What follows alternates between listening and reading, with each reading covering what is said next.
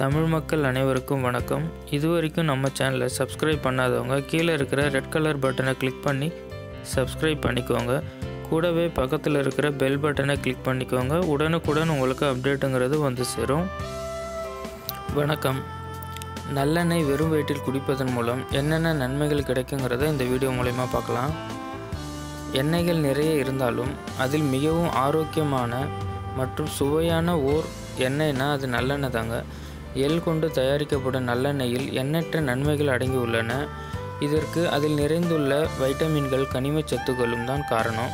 அதிலும் நல்லெண்ணெயில் vitamin E, vitamin B6, magnesium, copper, calcium, இரும்பு சத்து, ஜிங்க் போன்றவை வளமாக நிறைந்துள்ளது.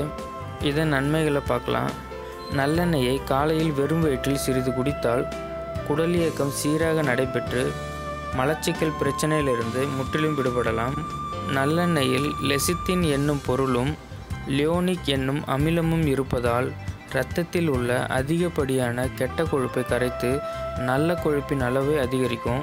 உடல் சூட்டினால் அவஸ்தைப்படுபவர்கள் நல்லெண்ணெயை சிறிது குடித்தால் உடல் வெப்பம் தணிந்து உடல் குளிர்ச்சியுடன் இருக்கும். அது மட்டுமல்லாமல் நல்லெண்ணெயில் ஆன்டி ஆக்சிடென்ட்டுகள் மற்றும் பாலி அன்சாச்சுரேட் கொழுப்புகள் உள்ளதால் இவை இரத்த அழுத்தத்தை குறைக்கும்.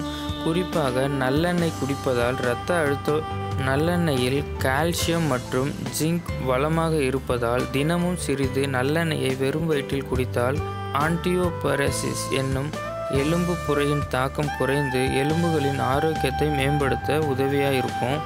நல்லெண்ணெய் மன அழுத்தத்தை குறைத்து மனநிலையை மேம்படுத்தும். மேலும் இது இரவில் நல்ல நிம்மதியான தூக்கத்தை பெற செய்து கடுமையான சோர்வில் இருந்து விடுபட செய்து உடலின் இரத்த ஓட்டத்தை மேம்படுத்தும். மூட்டு வலிகளால் கஷ்டப்படுபவர்கள் நல்லெண்ணெய் உணவில் சேர்ப்பதன் மூலமோ அல்லது குடிப்பதன் மூலமோ குணப்படுத்தலாம்.